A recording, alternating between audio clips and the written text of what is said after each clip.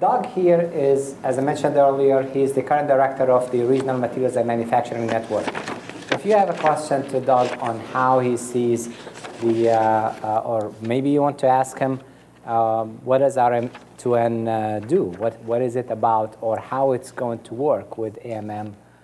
That will be the question to Doug. Danny represents WEDC, if you have a question on WEDC role, and we have addressed that a little bit.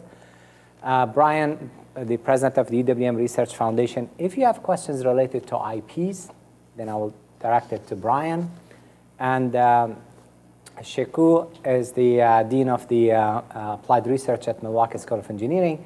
And you might want to know how would Milwaukee MSOE fit in this AMM, especially in the area, for example, not special, for example, in the area of additive manufacturing. And Joe here from Rexnord, he has a lot of experience working with industry, university industry consortia. That he was actually one of the early critics of the concept. So I was thinking, what? Yes.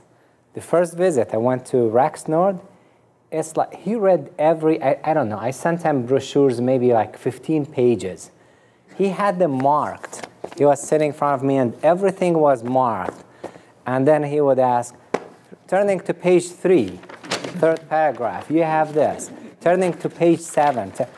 And I felt like I'm back, you know, in I don't know, in grade school. And I'm being called to the, sorry to put you on the spot. We have not rehearsed it. Joe, we'd expect truly, less. then I came back and I was thinking, oh, I mean, the questions that you asked had me to go back, sent me maybe like 2 months back in my thinking and the work I had to do.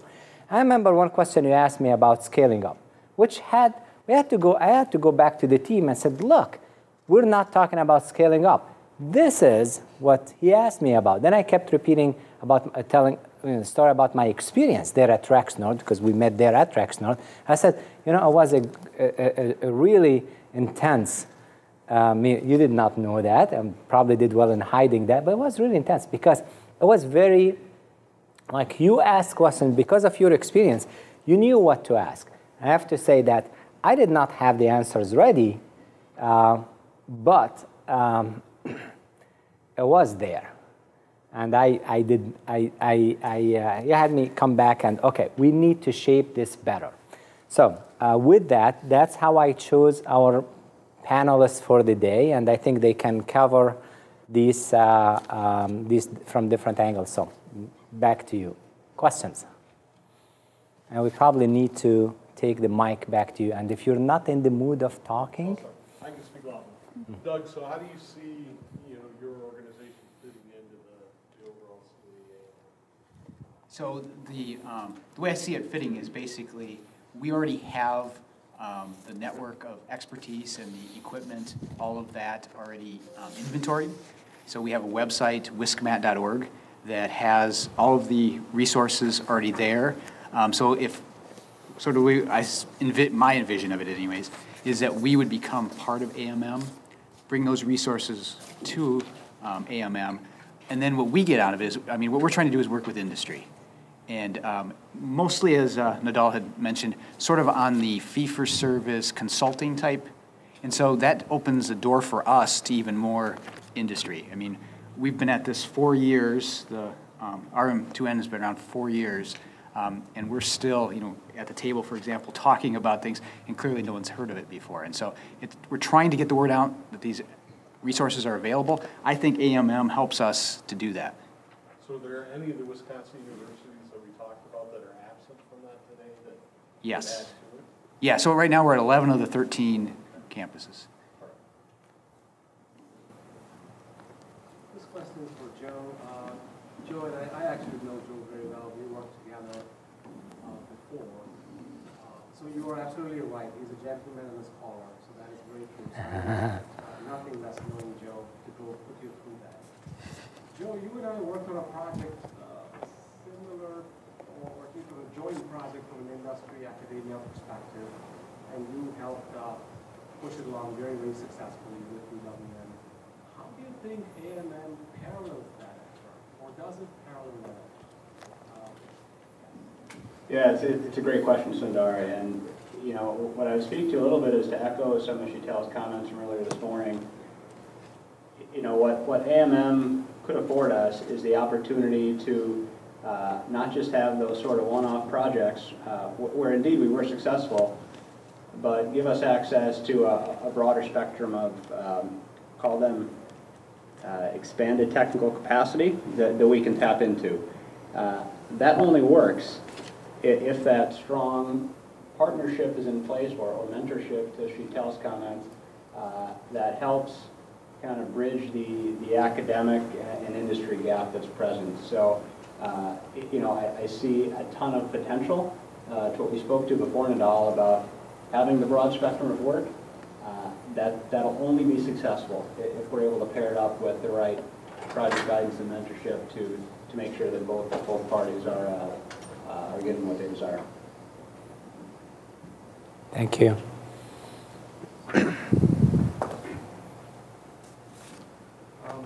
What background, anyone on the panel, by the way, what background have you had in the past working on these types of projects before? Has anybody ever done this, as put together a consortium before and managed it?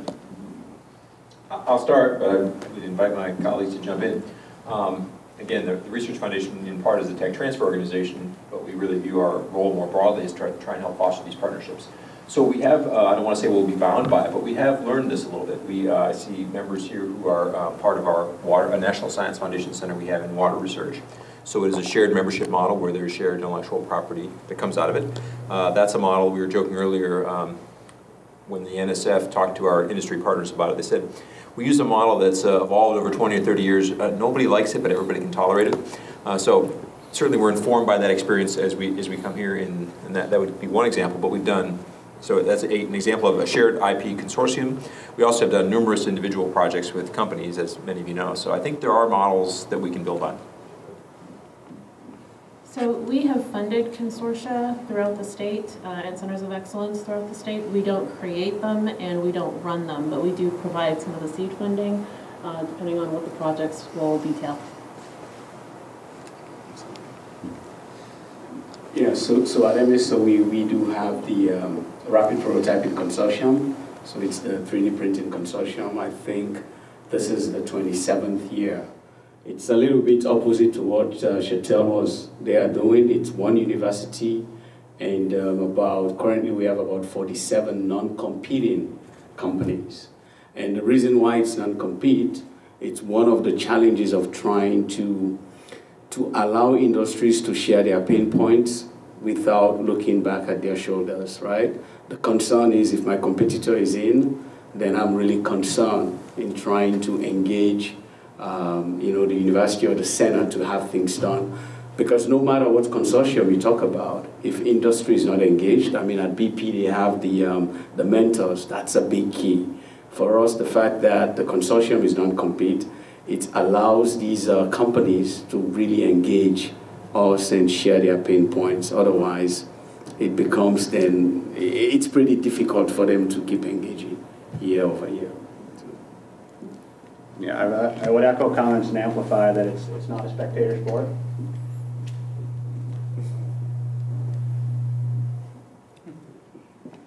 Right, so those industry partners that have been most successful in the Water Equipment and Policy Center, which we're talking about, are those who are actively working with the faculty on the projects. So that's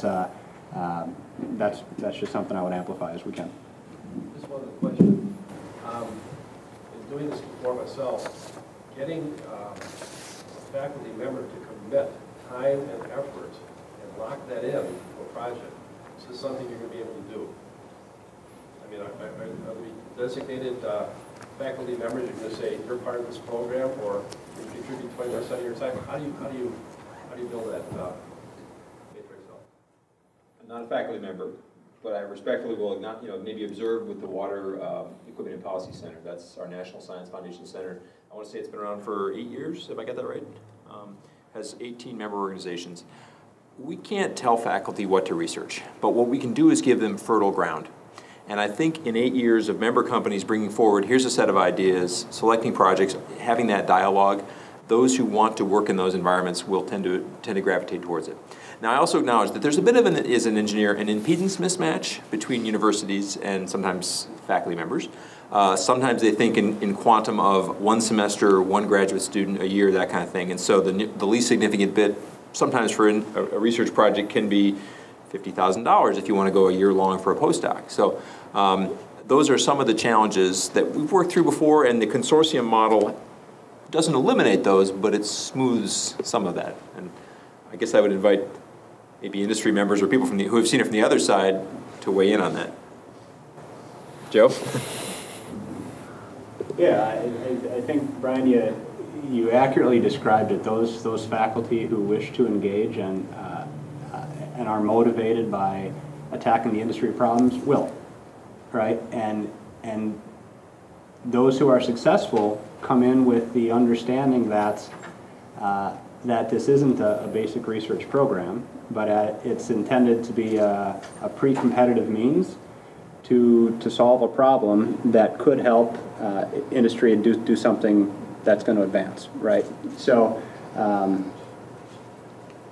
Dean Peters and I were talking offline a little bit before lunch about, how does this balance against faculty's time going for other research grants, right? And Brian, again, you said it very accurately. We can't tell faculty what to do, but if they wish to engage in industry-sponsored activity, this is a very nice way for them to complement their other more fundamental research work that they might get funded by groups like NSF or Department of Defense or DOE. So,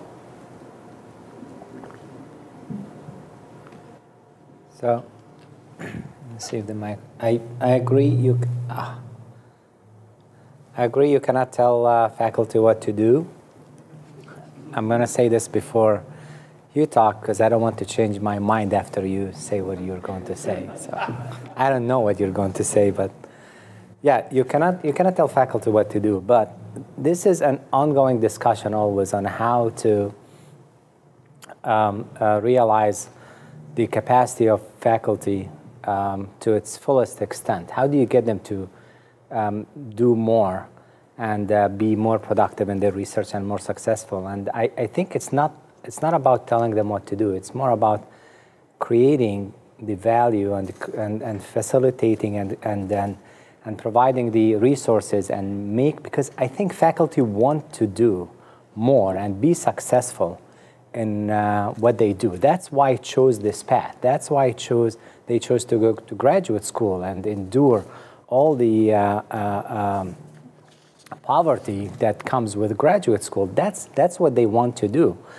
But sometimes it's challenging for them to realize their full capacity. And I say this not just only my personal opinion, but from what I noticed from visiting other campuses.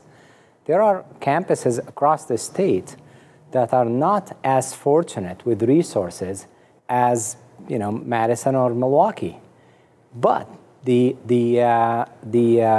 intellectual resources that they have is not any less. People can do some of the faculty there. They can do just as well or better than the faculty that they are in Madison or Milwaukee. But we are more fortunate that we come in here with better resources that allows us to accomplish more. So if you provide faculty with the resources, they will be able to do more. We expect faculty to go and find the resources that they need and secure resources that they need. That's difficult.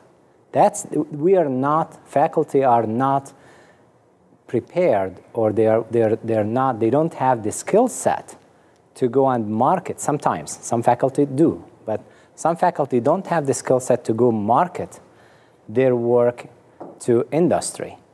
And that's where AMM can help faculty by providing these faculty with resources that they need to be more productive, and also to market them, promote them to industry and say, did you know that Stout just hired a faculty, and this is a true story, coming from Case Western University, finished his PhD in molecular chemistry, his work on extruding multi-layer composites, and did this great postdoc at University of Minnesota, just joined Stout last month. I think this could be a great person to work with. I want to work with that person. And certainly I want companies to know that this person just came into Stout. And I will say, you know, it's time for us to engage this person, this faculty, right now, because they came very energetic and they're very excited on launching this new career. So what can we do? Not only to help this faculty, but also to take advantage of the skills that they have, the expertise. I don't know if this is the term to use, take advantage of, but in a good way, to benefit from this skill set that this faculty is coming from that we may not. If we don't have the structure to learn about this faculty, we wouldn't know. And I can say that this faculty probably will have a lot more potential working with companies around maybe Milwaukee than companies around Stout. So how can we plug this faculty with other people to work with companies that they could truly benefit from what they are bringing in? Thank you. So any other questions? Yeah. Oh, sorry, Brett. Okay. So I was curious, Danny, from WDC's perspective, what are the sort of criteria or things you're looking for before you invest in a center or consortium or other initiatives? And then after hearing that, I'm curious what Joe's looking for from an industry perspective before Rexnord is going to write the $100 million check to the center. So from what's kind of on your list that you've got to see before you're willing to make those investments? Top of the list will be industry buy-in, industry commitment to the center. Whether you call it a center of excellence, whether you call it AMM, whatever you choose to call it, we would need to see industry support. We would need to see the academic partners support as well, both from the technical colleges and from the universities. That would be across the UW system, MSOE, Marquette University. We would like to see the other centers or the other initiatives that WEDC has funded to be incorporated into that as well, because it makes it a well-rounded package for us. But the biggest thing will be industry support. We do have criteria for our program that I would need to see met, and Nidal and I have been under conversations on that one quite a bit. And again, that's going to come from the partners that will be partnering with us in this.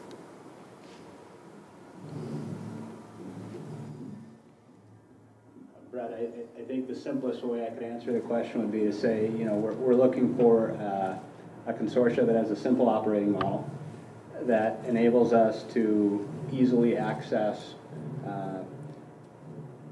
technical capacity that we couldn't get elsewhere, right? And I would say the other thing that, and Rexnord places a high value on this, I know I've spoken with several other industry partners in the room who I know place a high value on this as well. This is a talent development activity for us, right? So this is an opportunity for us to get in and strengthen our brand name amongst different universities, get exposure to future talent for us, as well as give some of our own engineers exposure and a chance to get in and lead a collaborative project in albeit a little bit more safe environment, right? So that's the sort of structure that we want to see for us to invest. Thank you. And anybody else wants to add from industry to the same question? What would be the criteria that you would use to decide on whether that you will join? Yes. What's your measure of the amount of involvement you require? I mean, how many industries, how much involvement from industry are you going to need to make that commitment? 20 industries, 10? Is there a certain number? There is some flexibility. That is a great question, but there is a lot of flexibility in that.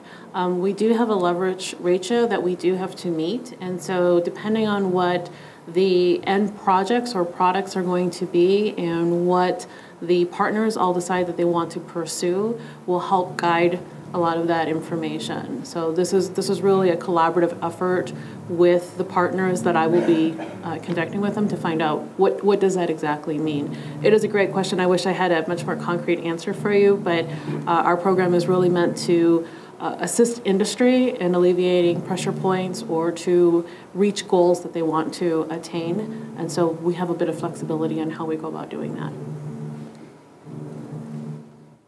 I have a question for the Dean Peters. I want to ask you from the industry point of view, what's your expected outcome through, like, suppose through a project through this EMM? In other words, for the short-term expectation and the long-term expectation, like 1 year, that's a short-term, and 2 years, that's a long-term. So what's the expectation from the industry through a project? It's a good question, Junji, and I would say it all depends on the project, right? And there, I believe, and again, Dean Peters and I were speaking about this before lunch. We saw in Sheetal's talk this morning the figure he showed where there's a broad spectrum of work that goes on at BP. You know, there's the 0 to 2 year bucket of work, 5 to 10%, the 2 to 10 year work, 75 to 80%, and the 10 plus year work, 5 to 10% or 10 to 20%. I think I got those numbers approximately accurate. So there's going to be expectation for some of the, we need to get this stuff done, it's a business priority, and this is not going to be pre-competitive research that we'd like to see a deliverable from in 0 to 2 years, right? It'd be outstanding if for the primary industry players who are involved, if we can agree on what are a handful of common technical themes that can seed and inform research programs that could extend more on the 2 to 5 year time frame, or longer perhaps. So we're informing, again, what are the broader themes that you and your peer group can be working on to address, again, broader industry problems related to materials and manufacturing, right? So there's got to be a balance of that, plus we have a business need, we have a technical problem we need to solve, and we need hand solving it, near-term stuff. So I have a question to Danny. Brett asked you about the criteria that you use to decide to fund the Center of Excellence. Or my question is, following that, what criteria do you use to assess the success of a project like this, a Center of Excellence? Or currently, what criteria do you use to assess the success of the similar centers that you have funded? First and foremost, sustainability over the long term. So that is something that we look at in an application from the get-go, is do we see there will be viability of that investment that the state taxpayers have made for the long term. Beyond that, it really is going to be based upon, you know, what are the criteria, what are the metrics that we have agreed on as a project to see fulfilled, and then what is that benefit for the state as a whole and the industry that we are responding to. With a center like this, there are a lot of industry players in different industry sectors that can benefit from the center. So we will likely be taking it from the get-go. We'll be looking at it very carefully as to what thrust areas will be focused on first. Then we'll be identifying what are those metrics that we want to measure. There's going to be a lot of flexibility with that. But the first one is just sustainability. I need to see sustainability for a center, and that will be, you know, 5, 10, 15 years out. Thank you. Can I just say that to underscore the drama of this panel, we've arranged full orchestration. You may have noticed. Sundar, yes? So obviously, I think everybody in this room wants consortium members to succeed, right? So one of the reasons I'm here is I actually, to get to the brass tacks and to the real world, I actually put it on a slide for strategy in September. We do strategy in September, and the annual operating plan in January. So I did put enhanced industry-university partnerships to drive innovation, right? So I got to drive it through the plan in January.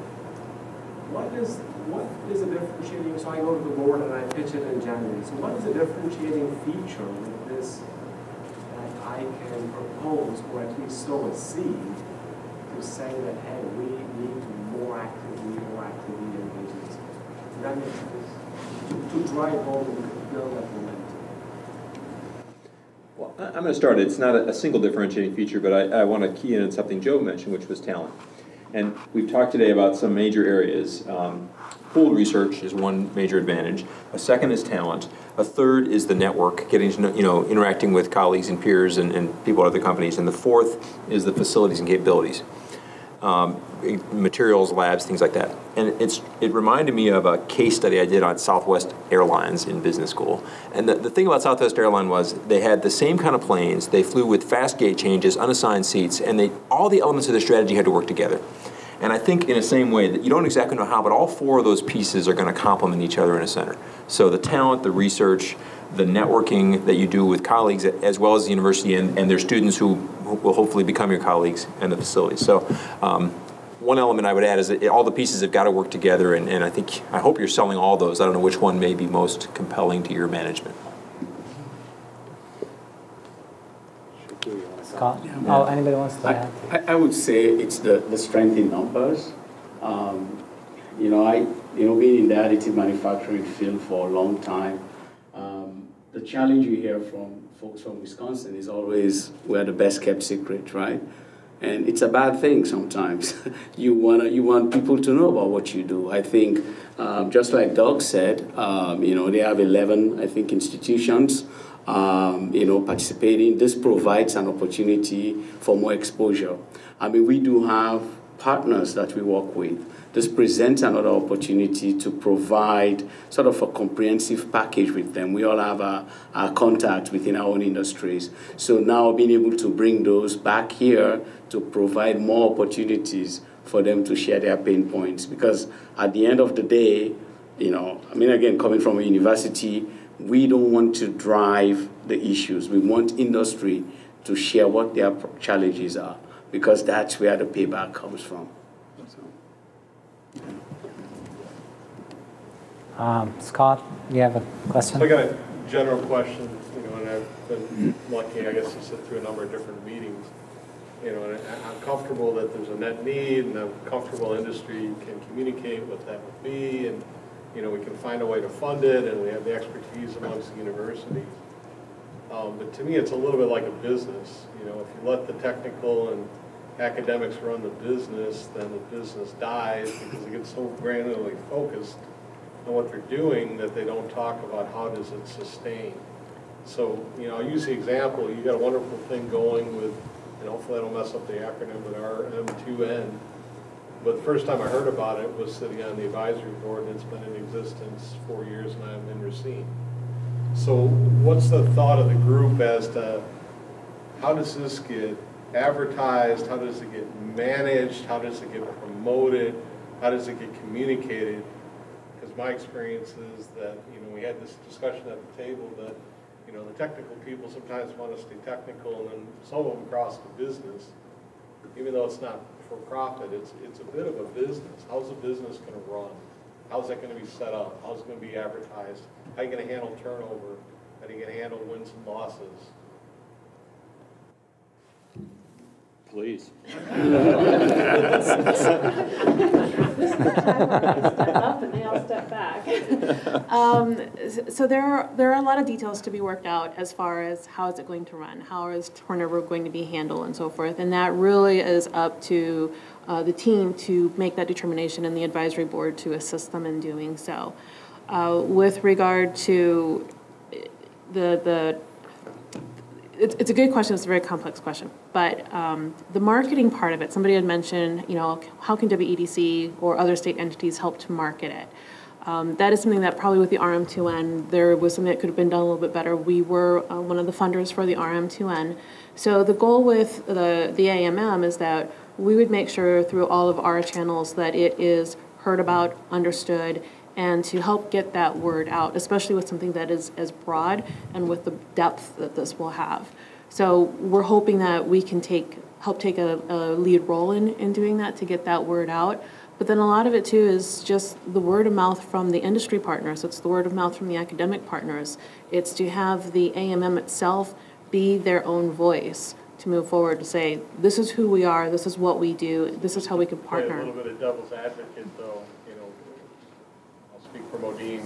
We do our internal testing, and then we do testing as an outside service. We're really good at doing the internal testing, communicating with our divisions. Our outside testing service ebbs and flows because we kind of took a word-of-mouth expertise piece. I mean, I don't, playing devil's advocate, I don't think that's enough. I think it's got to be run a bit like a business. It's kind of what I'm looking for, and there's got to be a lead to it that's responsible for that, and the membership and the turnover and the recruitment and, you know, pounding the pavement and having the discussions. I mean, Nidal's doing a great job of that right now as he talks with everybody, but what happens after it's formed? I guess I would just observe, Dean Peters, I'm recalling prior to the IUCRC launching here, that's the Water Equipment and Policy Center, we visited NC State, or around that time, and visited a couple centers there, where in each of those centers they had typically an academic lead and a business lead. And I don't, you know, if resources will support that, that seems to be a pretty strong model. And in the Lubar Entrepreneurship Center, for example, we have a strong academic lead. Dr. Abdi is the associate mechanical engineering professor's associate or director of innovation, and I'm that business guy because I'm not an academic. So, you know, it's a powerful model if we can afford it, but it does at least help answer the sustainability and the run it like a business question. But the other challenge, which of course is you guys is how to get your attention. That's a harder one because you have a lot of demands on your attention. I would agree with you. It needs to be run like a company or a business. The RM2N, I think part of its failure in getting the word out is everything's sort of done goodwill ad hoc. There's no actual funding for it. So we're just doing it, you know, by committed people, and I think we're still going to need that, people committed to doing this. So most of what we've done is sort of travel to manufacturing shows and things like that, have booths and things like that. And so you hit a small number of companies, but, you know, not enough. And so I think, you know, having that funding, hopefully through WEDC to get started here for the marketing is critical, because it's getting the word out, because there's great resources in this. I'm steering the pitch a little bit. You got a wonderful business school I'm a graduate of that I think you got some pretty good talent within the university to do that. I just think absent it, we'll go off with a bang, we'll get a membership, and then if it's not successful right away, it'll go off in a hurry. You know, the word of mouth on MSLP, that works. We've been around 27 years. You know, so a lot of the industry knows about it, and even as they come in and out, they know it's established and it's there. So, and Nidal might roll his eyes at me for this, but we can certainly incorporate into an application a communications plan that we would then look at very carefully. And that, again, would need to be the partners for the AMM coming together to identify what that would be, how that will work, who is responsible for it. That is definitely part of an application is how that could be communicated, but I don't know if it's within the full app, but we can certainly add that as a component of it. So once again, I mean, the funding through us is really about what industry needs, and you've clearly identified as a need for a center like this, so we'll be looking at that very carefully. So you just raised the bar on Nidal's application. That's actually, this is a great question, Scott, because you actually raised a couple of really good points. So first, with the business model and how we're going to handle the business aspect of the center, the model that ICAM has, which is associate director, or two associate directors, one from the academic side and one from BP, which is the industry side. I think this is great. We can ask Shetal how is this working for them. But I think having this leadership that combines both the industry and the academic side, this is essential. So that's one side. The other side is a lot of industry people that we are expecting to be partners in this, not members in the center, but strategic partners. We also rely on their expertise. They are running a business. So I'm going to put Joe again on the spot, and Joe told us last night he's planning to finish his MBA this semester, you said, or this year? Something like that. Okay, Joe, you have a PhD in material science, you have an MBA, you're running. Help us. If Rexnord becomes a partner, we expect of our partners to help us also, and not only the technical side, but the business side. So the business aspect, you have to look at the three partners. There is the state, university, and industry. And we're not going to burden universities with the entire load. Industry needs to tell us what's a good business model. And the state, certainly, we don't need even to ask them. They will require a good business model they want to see a good business model for this center to work. So that's for the first part. The second one, the RM2N. I think this is a great point. You just made a case for why AMM is needed to WEDC. There are resources already in place, RM2N. They have been in place for years. We're part of it. Industry don't know about it. DOG addressed that and said, we just don't have the resources. So what do we need to make such an existing resource? It's already in place to realize its higher potential, to make Modine aware of it and benefit from RM2N. They need resources. That's what we can do. We can work on, and this is when we reached out to DOG at Eau Claire, and every place we visited, we wanted to have a value proposition in place. What can we do for RM2N? We can't say we want to incorporate RM2N in AMM because it will help our case. That's a really bad value proposition to make. But instead, we offered RM2N, how can we work together where you can provide these services, that's what you do, but AMM will help you with the resources.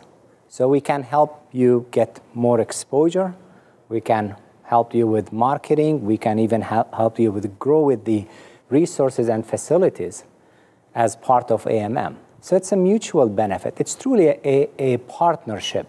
We don't want to take any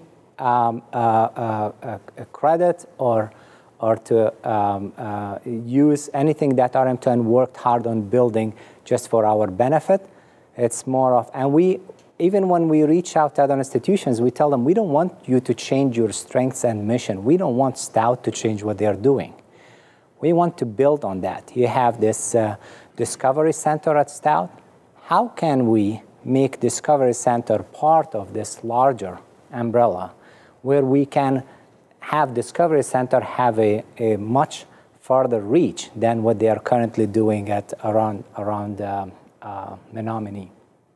So these are really two important points that fit in at the core of why we need, one of them, why we need AMM, and the other one, how we're going to do that. I see, Joe, you wanted to add something? No? No. Okay. Can I just make a point following up on communication is critical, and you really should have a professional comms manager as part of your bid. We're small, we have one, and his role is not just to communicate outside. You saw the videos today done by Alex Chilton as our communication manager.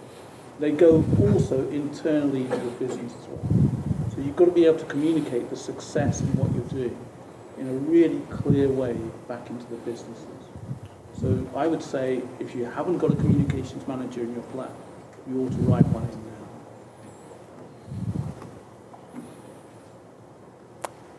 now. Okay, any other questions? I have still 25 questions if you don't have questions. Yes?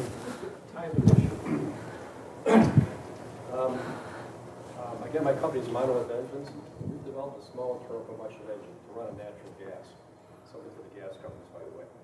I went to Madison and talked to them about taking a look at the engine to give me an analysis of it. I should come to MSOE, by the way. I know. You can't speak up. I know. I will, by the way. And I went there and I sat down and talked to some people. It would take, first I'd have to supply, give them the information what I wanted. It would take about 3 months for acceptance, and then they'd have Madison done for another 6 months. About a year later, I'd get the analysis. I went to Southwest Research. In 6 weeks, I had my analysis done. Timing is critical to small businesses, as you can tell. I couldn't go to Madison, which I'd love to have done. How do we, this is just a computer analysis of the engine to make sure that, you know, and the computer can tell you right away if it's going to work or not with the solid. Also, it's about half as expensive as South Celeste and what it's Madison. So how do we look at profiling your company to be able to look at timing and costs as compared to other companies out there that are doing this kind of work today?